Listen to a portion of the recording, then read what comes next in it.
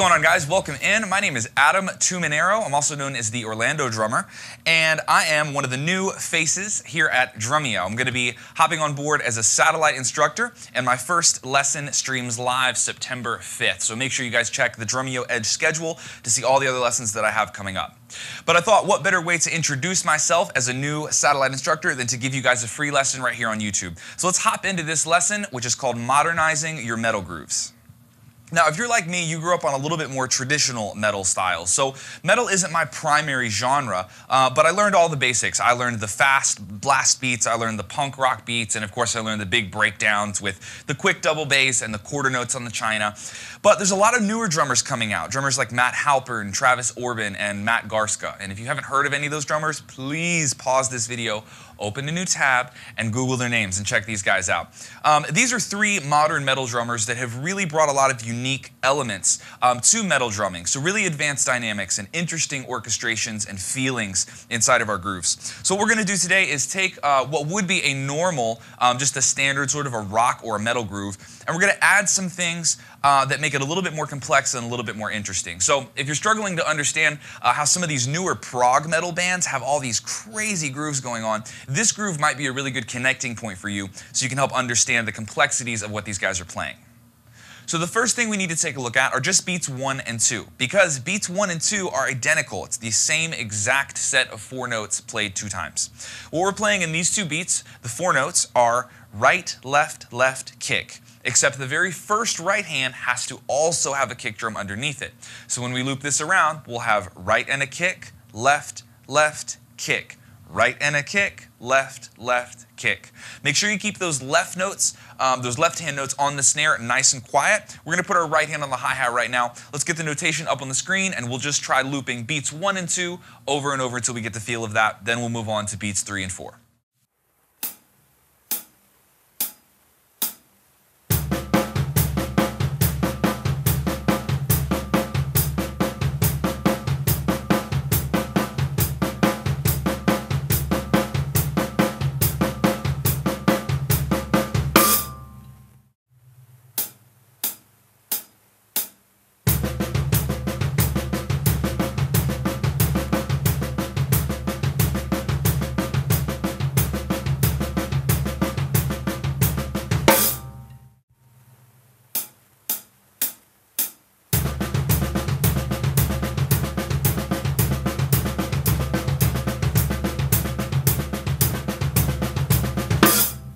All right, guys, so let's hop into beats 3 and 4. This is a little bit more difficult, but again, it's mostly linear, so we're just memorizing a pattern here.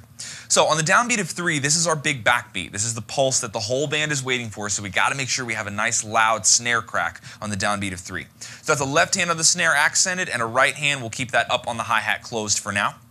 Now, this is an 8th note, so we're going to not pick up on the E of 3, but we're going to have to hold off until the and of beat 3. And when we're there, that's going to be a kick drum followed by a left hand. You can keep that on the snare as a ghost note. And then we're on to beat 4.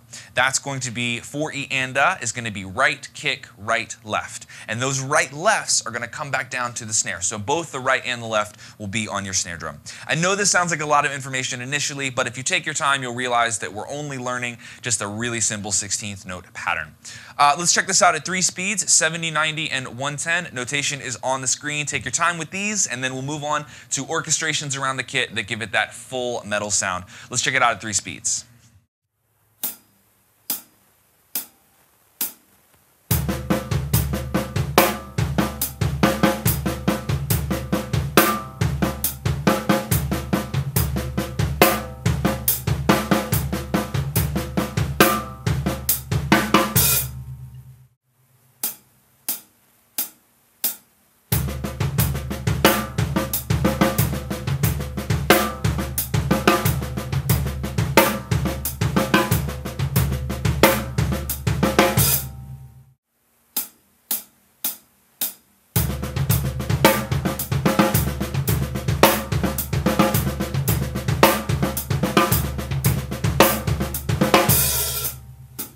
All right, guys, so just a couple tweaks left, and then we are done modernizing our metal groove. First things first, we got to take our right hand off the hi-hat and get that onto a different cymbal on the right side of our drum set. There's two reasons why we have to do that. One, a closed hi-hat is not very metal. We need a much more aggressive sounding cymbal. So a stacker like I'm using will be fine, a china would work, or even a crash cymbal, it doesn't matter. But the second reason that we need to do that is because we gotta have our right hand on the right side of the drum set, so we're playing open-handed. This gives our left hand the freedom to move around and orchestrate the toms, which is what we're gonna be doing in beats 3 and beats 4. So in beat 3, let's take a look at the of 3, which is the last note of that beat. We were used to playing that as a left hand on the snare drum. Now that is a left hand up on our rack tom. And in beat 4, the last two notes of beat 4 and those were played as a right-left on the snare, but instead now those are going to be played as a right-left on the floor tom. Other than that, there are no other changes or tweaks to be made, and we are done modernizing this metal groove. Let's give it a shot at 70, 90, and 110 beats per minute. Please make sure you guys pay attention to the notation specifically so you get the pattern right, and also make sure you pay attention to the dynamics. This groove does not sound right if the dynamics are incorrect, especially in beats 1 and 2 with those ghost note left hands. They gotta be nice and quiet. With that said, let's hop into this. Let's check out the full groove at 3 tempos.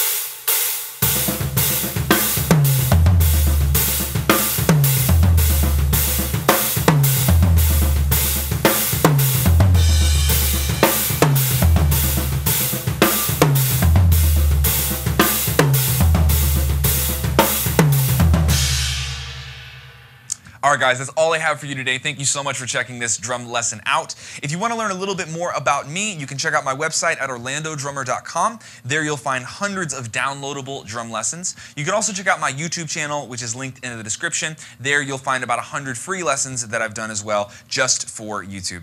Again, my name is Adam. I'm so excited to be part of the Drumeo team. I will see you guys September 5th. We'll be streaming live right here from the Orlando Drummer Lesson Facility. Hope to see you guys there.